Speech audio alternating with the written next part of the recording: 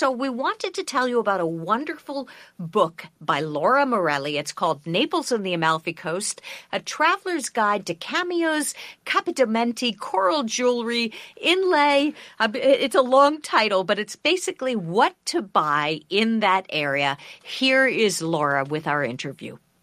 I don't think it's any secret that shopping in Italy is akin to nirvana for many people. But Laura, you decided to concentrate on an area of Italy that a lot of people don't think about as being a shopping hotspot. I'm talking about Naples and the Amalfi Coast.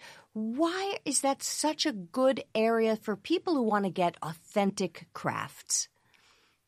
Well, Pauline, Naples is one of those places that many travelers feel a little bit intimidated by. I can't tell you how many stories I've heard about first-time visitors to Naples exiting the Napoli Centrale train station only to feel like they wanted to turn around and get back on the train.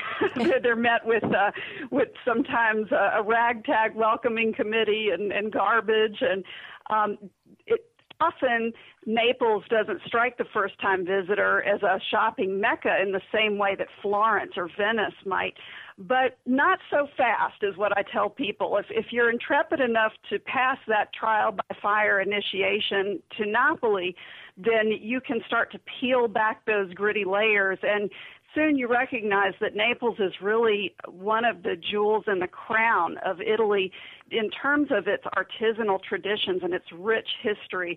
And there are just so many interesting and unique treasures to discover once you go off that beaten path. Well, I, like you, am a big fan of Naples. I really, really adore the city. And part of what I love about it is its grittiness. It also has extraordinary museums. And as you write in your book, you walk down streets and you can peer into shops where artisans are making crafts in the same way that they did 100, 200, 300 years ago, correct? Absolutely. Naples is not the same as going to other Italian cities. Sometimes you've got to look a little harder.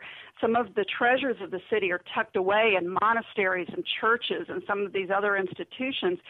And they're also tucked away in these living artist studios. And that's what's so great about visiting a really traditional city like Naples, is that you have the opportunity to come face to face with people who are making these objects like nativity figures or cameos in ways that their ancestors did 100, 200, 300 years ago. That's very exciting. The nativity figures especially are absolutely gorgeous. We ended up bringing some home for our Christmas tree, but every year at the Metropolitan Museum in New York, the centerpiece is a Neapolitan creche because it is so exquisite. I think it's from probably the 16th century, but these artisans are still doing this kind of detailed, fascinating work. What are the other types of things that you should get in Naples, and where should you shop? Because you can get taken in Naples. You can get stuff made in China if you're not careful. That's right. Some of the most typical things to look for in Naples are, as I mentioned, the nativity figures, cameos, and there are also some wonderful pastries and traditional things that you might not take home in your suitcase, but you might eat on site. There are made-to-order suits and shirts to be had if you know where to look. Just outside the city, there is a tradition of coral and cameo jewelry in the town of Torre del Greco, which is on the outskirts of Naples. I tell travelers to avoid the shops around the cruise ship ports. Often that's a place where you will overpay for lesser quality. Visitors should really seek out these individuals who are still crafting things in the same ways that their fathers, mothers, grandparents did, because Naples really provides that opportunity. It's not too hard to do. You walk down a little alley and you peer into a shop, and there is somebody doing a craft. We're speaking with Laura Morelli, who is the author of a wonderful book, part of a series called Made in Naples and the Amalfi Coast. So we've talked about Naples. The Amalfi Coast, the crafts there became famous because royalty lived in the town of Caserta. A lot of people don't realize that the palace in Caserta is, I believe, the biggest palace in all of Europe. Is that correct? That's right. A lot of visitors today don't realize what an important city Naples was historically and its surrounding region. But it was really an important royal city, and as a royal city, the king and queen patronized many of the local artists, and so many of the craft traditions that survive today trace their history to that royal period of the 17th and 18th centuries. In fact, these kings and queens set up these royal manufacturers to make Capodimonte porcelain, which is now famous. Cameos in tarsia, this inlaid wood that's very beautiful. Other local traditions that they patronized, and they tried to compete with other royal courts around Europe for their beautiful, what were considered luxuries at that time among that class of Europeans. Metalworking and Laura, jewelry. if I may interject, do you in your book provide actual addresses and instructions for finding the best of these shops? Yes, Arthur, my authentic arts guides come in pairs.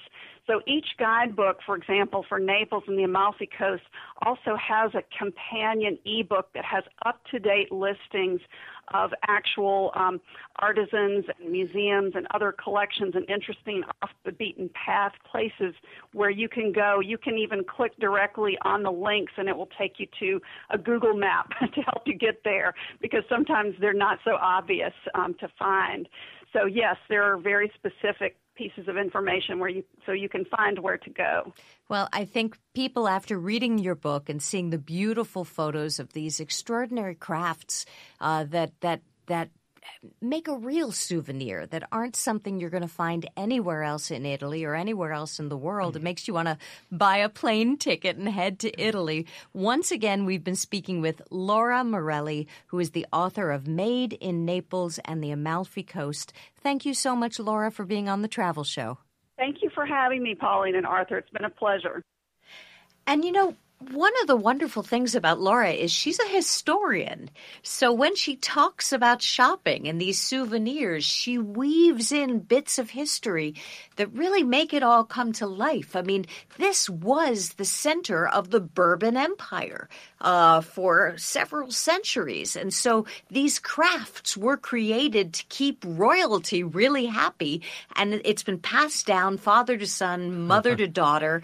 And you just the quality of what you see there is Pauline, so that fascinating. is a bit of information almost totally unknown to most of us. Right. I was completely unaware of the fact that Naples was once one of the key cities of Western Europe. The palace in Caserta is bigger than Versailles. Isn't and that as amazing? ornate. Absolutely amazing. So a place people wipe off their lists because they're worried about crime there, and there are some problems with crime in Naples, but they should put that back on the list, a gorgeous part of Italy. We have to take a break. We'll be right back after these messages.